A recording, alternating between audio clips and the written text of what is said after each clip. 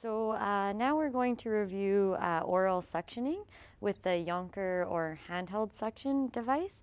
In most facilities, it looks a lot like this when it's a wall device.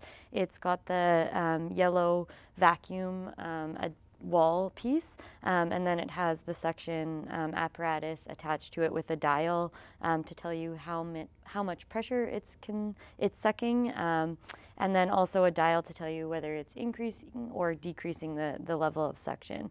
Then there's a red tubing hooked up to the canister that's attached to the wall, and there's an inner canister that you can change out, obviously between patients and when it's full. So you want to make sure that system is monitored and you can change it out if and when needed.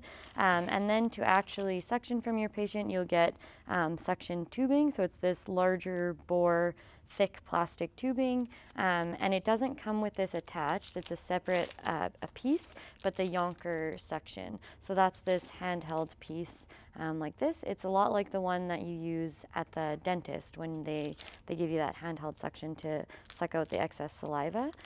So if we set up all our equipment here and our patient is wanting to just hang on to this to help him clear his, he's expectorating but he's having a hard time maybe spitting out the secretions, we can use this. This is just an oral suction, so it will just kind of go in his mouth. It's not intended for deep suction, it's just for in the mouth, and he can hold it and do it himself, or you could help him with it as well.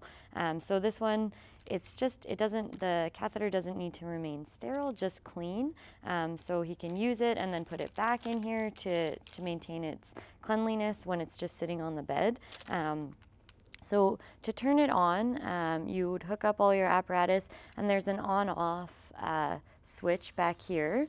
We already had it turned on, but when you do first turn it on, it usually starts at 0 and you just have to increase the suction. So for an adult, it's roughly, for safe oral suctioning, 100 to about 150, but you'll see there's parameters here of green, yellow, and red for the amount or level of actual suctioning that you're getting. So you can hear it suctioning right away. You can ask the person to try it out, see if it works on their oral secretions, and you'll see them get sucked back into the canister.